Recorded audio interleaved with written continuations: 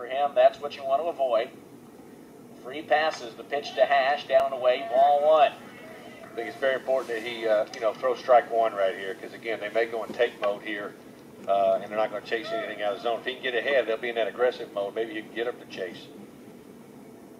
Here's the line and the 1-0 from McInvale outside, 2-0. Wofford out of the Southern Conference. They're 16-14 overall, 1-5 in SoCon play.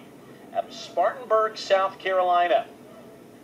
They have one of the smallest enrollments in all of Division I. The 2-0 pitch.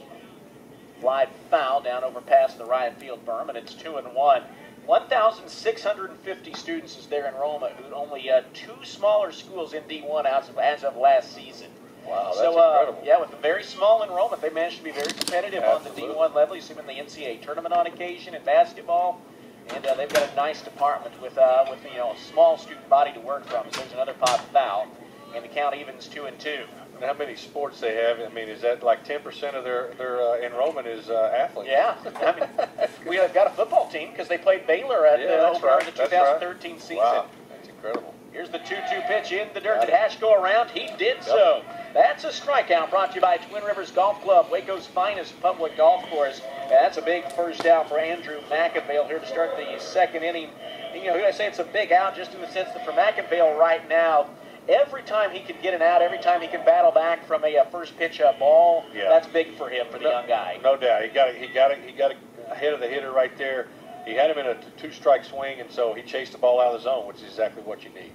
Here's the pitch to Cody Miller. Fastball thanks the outside corner for his strike. It's 0-1. Good job. Miller, a home run, 13 RBIs, a .282 batting average. If you look at the 5 hitters he's faced, the ones he's got ahead of, he's gotten out.